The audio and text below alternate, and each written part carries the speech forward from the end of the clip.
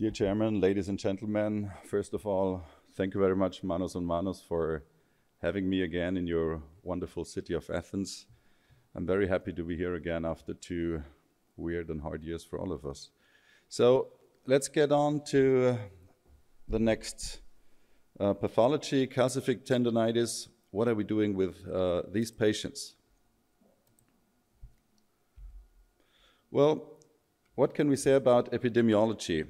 There is no clear association with symptomatic diseases. It's rarely associated with rotator cuff tears, and we have a high number of spontaneous healing of these patients. The prevalence is about 8 to 10% in literature. In the asymptomatic population, age, most of these patients are between 30 and 50, female more often involved than male, and the localization, I think this is what we all know, is mostly in the supraspinatus tendon, as you can see in this X-ray on the right side. The patient's question is always, what is the reason? Have I done something wrong? What happened? This is largely unknown. We don't know.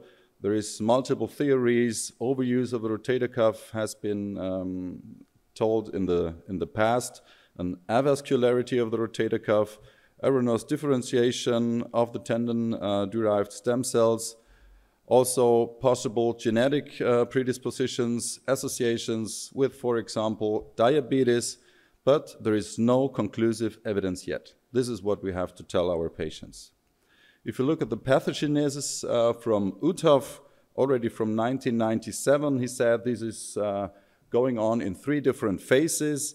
In the precalcific phase, then the calcific phase, as you can see on the bottom, where the deposit forms and changes at the same time. This is where the patients have inflammatory problems and a lot of symptoms. The most pain is in this phase going on, and the post-calcific phase, where these deposits remodel and finally resorb. The clinical presentation, of course, they have an often atraumatic pain. They have crepitus catching. Some even describe they have like a mechanical block in their shoulder when they move. The exam will show a decreased and for sure painful, active, and also passive range of motion. In some patients, it goes to a pseudoparalysis or looks like a pseudoparalysis because of the pain, and they can have positive impingement tests and even muscle atrophy or scapular dyskinesia, depending on how long it goes. Looking at the imaging, I think this is a very important part of the talk. How can we really diagnose this? It's easy in most of the cases. You do an X-ray and you see, like on the left side, the deposit right away. On the MRI, you see it easily as a black dot in the T1. Of course, in the CT scan, you can see it.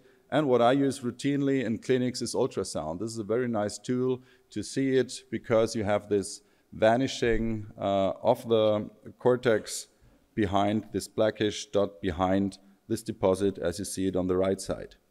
Be careful with the X-rays. In some cases, it might not be seen right away. You see it on the left side if you know there is one, but if you do rotational views, then you can see it right away. It's not always in the supraspinatus.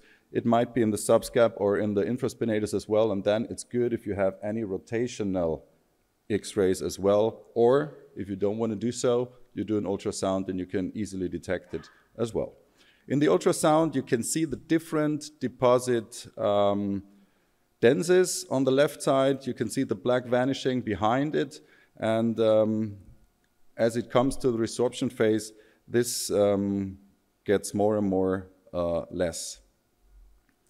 On the MRI, why should we do an MRI? In the literature it says we can also find the concomitant pathologies like, for example, biceps injuries, or we can find any kind of tears of the rotator cuff, concomitant tears. We will talk about this later because this is not so easy. I use this Gärtner classification because it gives a little bit an insight of what is going on right now. If you have this very dense type 1 on the left side, you know that it's still a very solid deposit. And as it gets more and more translucent, type 2, type 3, this is probably the time when you can tell the patient you're going in the right direction and it's vanishing over the next period of time.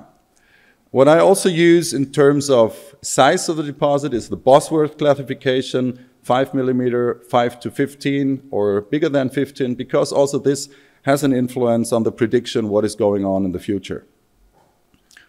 Well, the described non-operative treatment, what can we do is, of course, in the first phase, anti-inflammatory agents, physical therapy, subacromial injections, or even oral cortisone therapy, then shockwave therapy, ultrasound-guided percutaneous lavage, and needling, or others which I won't talk about because they are not proven at all. In this study, they found out that most of the patients get better in non-operative treatment over time, about 85 to 90%. There is no one conservative treatment better than the other. 1/3 of the conservative treatment patients fail and go to surgery. And in 82 cases, they required concomitant rotator cuff repair. This is a quite high number, and for sure we can discuss this later on. In this study from Ogon, a German group, they could show what are the prognostic factors, and they included 488 shoulders in this study. They can say the positive prognostic factors are if we have a Gerdner type 3, so what I said, which is already vanishing, which is already getting cloudy, or in the ultrasound, the type 3, which is basically the same. Non-negative prognostic factors are if you have a far medial subacromial extension, an anterior position at the acromion, if you have bilateral deposits, or if you have very big deposits. So this is how you can a little bit estimate what you can tell the patient.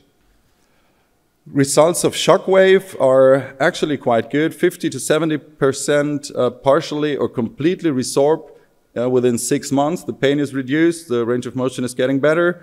The high energy shockwave is better than the low energy. This is what we know from this study, from Gerdersmeyer, in 60% resorption at 6 months. And in the last study from Decay, we saw that 4 years follow-up, only 20% underwent surgery. If you look at the ultrasound-guided percutaneous lavage, in these studies, which are systematic reviews, they showed that it's a safe and effective procedure. We can discuss this. I have no real experience doing so. I want to know what you here are doing. On average, 55% pain improvement with 10% minor complications like swelling or bleeding in the first phase. Results of conservative treatment overall, high energy shockwave and this ultrasound-guided percutaneous needling seem to be most effective non-operative management modalities. There is no high evidence study with a follow-up of more than 1 year, and many modalities like laser therapy, acetic acid or TENS, PRP injections only have low evidence and for sure need more examination. If it comes to surgical treatment, in my hands, this is not going on within the first 6 months of diagnosis. These studies showed excellent results in more than 90% of the treated patients. Arthroscopic debridement with or without rotator cuff repair was done, and there was no significant difference if you added a subacromial decompression or not. This is what the surgical treatment is like. I'm not sure if it is running. It should be running now. So you can see this calcifying deposit in the supraspinatus tendon in this case. Now we're already in the subacromial area. You need to do a thorough bisectomy. I don't search it from the intra-articular space, but from subacromial. Then you open the tendon, and by using a spoon and a shaver, you get rid of this deposit and have this postoperative X-ray. If you have to do a repair, you can go for a single row repair on the left-hand side, which is a speed fix technique that you see here. I do it for the partial tears. If you really have a complete tear after removal or had it before, I go for a double row repair to enhance biomechanical stability. When do we have to do the repair? This is a quite good question and is not easily to be answered. There is no conclusive evidence. Most studies report a repair in the rotator cuff in the presence of a complete tear on the MRI again. I wouldn't rely on the MRI. I will tell you why in a second. Or if it's greater than 50% thickness tear after removal of the calcium deposit, this is more, I think, what we should look at. How does the footprint look like once we are done with our removal? Is there still any attachment of the fibers, or really do we have a hole like this on the right-hand side? I think there is no discussion if we should repair this or not. Are there really any pre-existing rotator cuff tears? If you look at this study, which is from skeletal radiologists, they say there is pre-existing rotator cuff tears in 32 to 56% of the cases. And I feel this is not what we have. I feel what we see is an inflammation of the tendon which mimics a rotator cuff tear, and once we go inside, you don't see a tear from the inside and not from the outside. You see problems of the tendon, of course, because there is a calcific deposit. I think this number is very high, and this for sure needs re-evaluation. If you look at again at the question, should we repair it or not, you can find both answers in literature. The latest study I found is from 2021, and they said the repair of the rotator cuff had significantly better outcomes than debridement alone. And if you look on the right-hand side, Kesta showed excellent clinical outcomes in both groups. Take-home message, in most of the population, this is asymptomatic. There is non-operative treatment is successful in a large number of our patients group and should definitely be first line of treatment. Shockwave and the ultrasound-guided treatment is the most proven techniques in literature. Arthroscopic debridement of recalcitrant cases, if you cannot get along with the conservative management, and the title was a little bit, what is the borderline? I think the borderline is given by the patient. Once the patient tells you he's not coming along, he cannot cope with this problem anymore because it comes more and more back and more often, or doesn't even get any better over months, then you have to discuss the surgical treatment with these patients. Rotator cuff repair in my hands, when it's detached from the footprint, when you really have, sometimes you have deposits which are really into the tendon, which you can't really press out of the tendon, so you remove parts of the tendon and you create a hole by removing the deposit. So, for sure, in these cases, I want to reattach the tendon back to the bone. Thank you very much, and again, Manos and Manos, thank you very much for what you created here in Athens. This is extraordinary.